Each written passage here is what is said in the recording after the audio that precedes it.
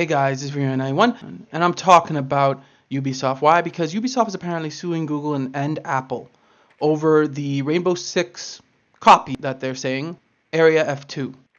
So what they're basically claiming is that this is just a carbon copy of Rainbow Six Siege, and it should not be allowed. For those of you who don't know, Area F2 is a free-to-play game on the Google Play Store and on the Apple Store.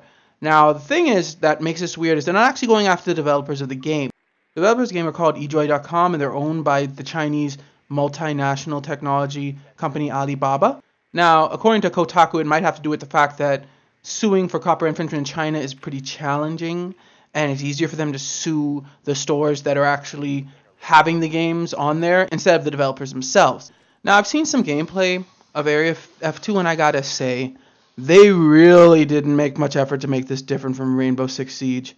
So whether or not Ubisoft is right in this suit, I'm not sure. Because another thing is that with mobile games, I find that a lot of mobile games copy at least main concepts from more major games. Like there was a game that looked a lot like Gears of War. It was a while back on mobile. I think it was even on the Ouya. That's how far back it was. So it does seem with mobile it's a little harder to actually sue for copyright infringement.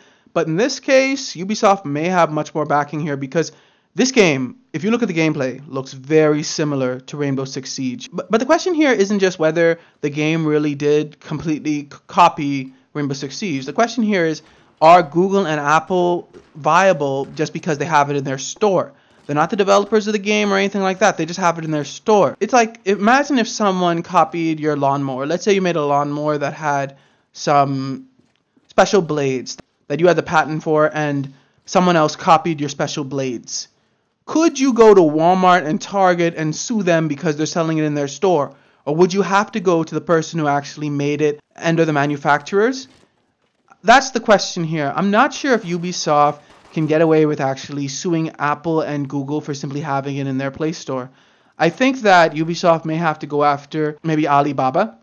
I know it's probably harder to sue, especially during this time when the company is in China, but I really think that's where they have to go. I don't think they're going to be able to sue Google or Apple for simply having it in their Play Store.